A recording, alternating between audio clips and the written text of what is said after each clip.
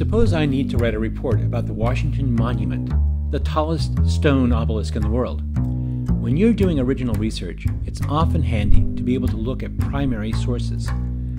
The Washington Monument has been around so long, it's hard to imagine a time when people might have been opposed to the idea. So let's zoom back in time with Google News Archive search. Here's one way to get to the past very quickly.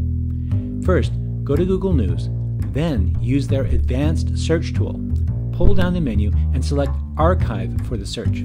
I can then select a specific date range that I want to search, say between 1870 and 1880, to find out what public sentiment was at the time. If I click through on the third result, I can see that a bill to fund work on the monument was voted down in committee. Can you believe that? Yet, if I look at the fourth result, I'll find that the president supported completing the monument.